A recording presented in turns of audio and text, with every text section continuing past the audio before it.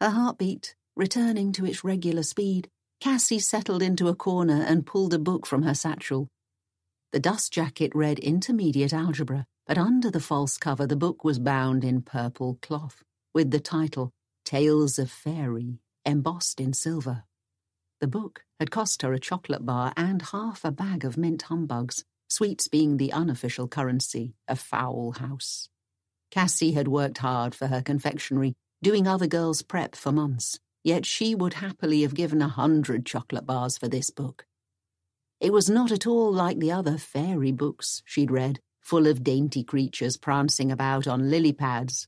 The stories it contained were wild and strange, youths whisked away by fairy queens and maidens who danced all night in toadstool circles, fiddlers who wandered into green hills where they played music for a night, only to return and find 100 years had passed, and children who stumbled upon secret doors that led to cities of starlight.